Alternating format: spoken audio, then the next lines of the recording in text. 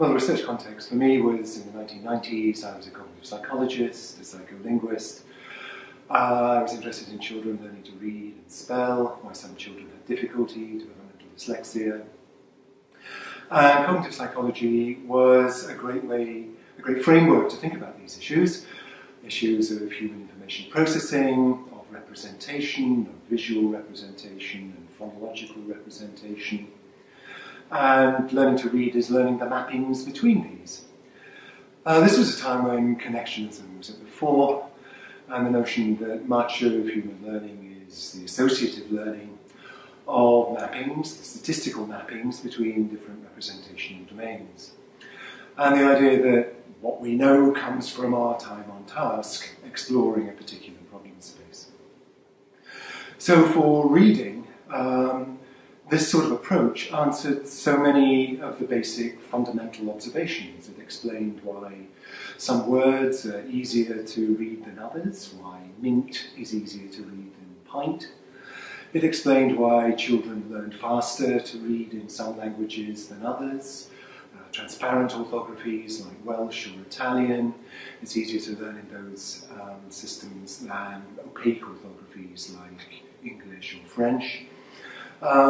It explained why some individuals had difficulty learning, so developmental dyslexics with problems with phonological representations have difficulty learning the phonological mappings and therefore have difficulty learning the visual to phonological mappings. And so these insights came from thinking of language as a problem space and thinking of learners cracking their ways into that problem space. There have been huge breakthroughs in learning to read and spell, the learning of morphology, so thinking in these ways was natural for a cognitive psychologist. But many of my colleagues in second language acquisition and linguistics didn't think like this. They were worried about access to EEG and parameter setting, and this really wasn't a natural way of thinking for them. I tried to involve colleagues in projects looking, for example, at corpus investigations of the Welsh language. And I remember coming away from a discussion with a colleague being told that linguists hadn't considered frequency since Chomsky 57. So I thought I'd try and write a review, trying to encourage that this was a useful way of thinking. If it works for reading and spelling, then natural language generally might be a good subject for this type of approach. The problem spaces are different, but the same cognitive mechanisms are involved. So I wrote my review, I submitted it to SSLA, reviewing frequency effects across phonology, reading, spelling, phraseology, syntax, across the broad range of language phenomena. I submitted it to SSLA, I crossed my fingers and I wondered what they were going to say. Well, it was a review paper, so that wasn't surprising. But what was surprising was the reaction to it. About a month after I'd submitted it, I was surprised and excited to get a response from the editor, Albert Waldman, saying that he was suggesting that it become a target article for a special issue, and that a number of senior members in the field could well act as commentators, responding to it, and then there would be some opportunity for me to respond to the commentaries. So that was a surprise, I wasn't expecting it. Trepidation, opportunity, happiness, all of those sorts of reactions. But it was a great opportunity.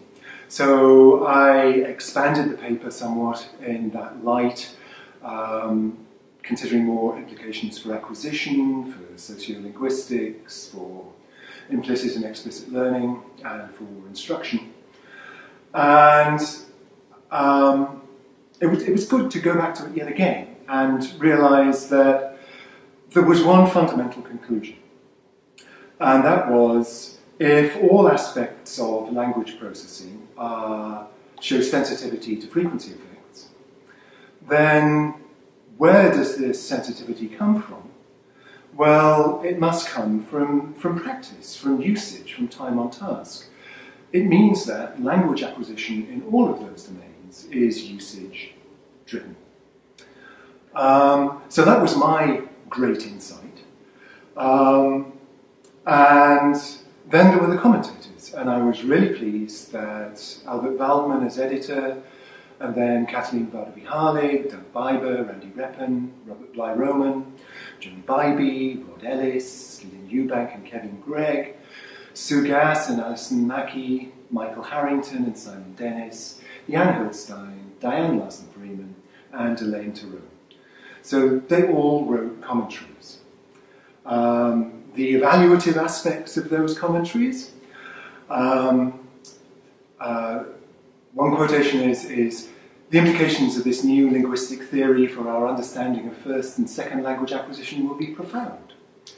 Others said, although we find ourselves in general agreement with the importance of frequency and SLA, we suggest a complex task lies ahead. Making sense of it, someone else said, requires a much longer story. And there were also comments like, his accounts of these areas are risibly inadequate. So it was a full range of reactions, which I think was very fair. And the details of the commentaries, the details, the substance of them, were really useful. They made me think a lot about a range of different areas.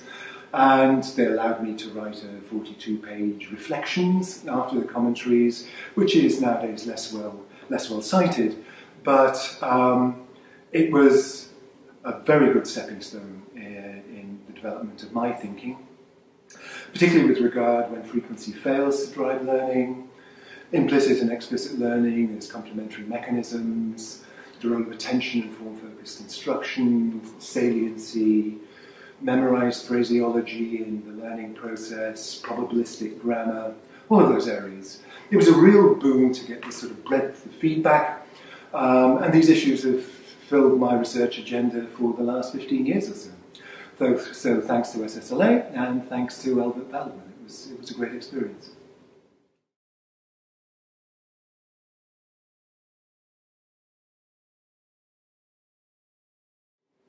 Well, these ideas had had a huge impact on me, and they're current in cognitive science more generally. Second language acquisition is a fascinating and important subject area, so putting the two together, and I was hopeful. And it's certainly the case that the field has moved on tremendously in the last 15 years or so. It's a much broader discipline now. It's great to see the collaborations with cognitive linguistics, with corpus linguistics, with psycholinguistics. Thinking about learning from usage, but usage broadly defined, not just the cognitive usage, but the social aspects of usage too. So here we are, 2018.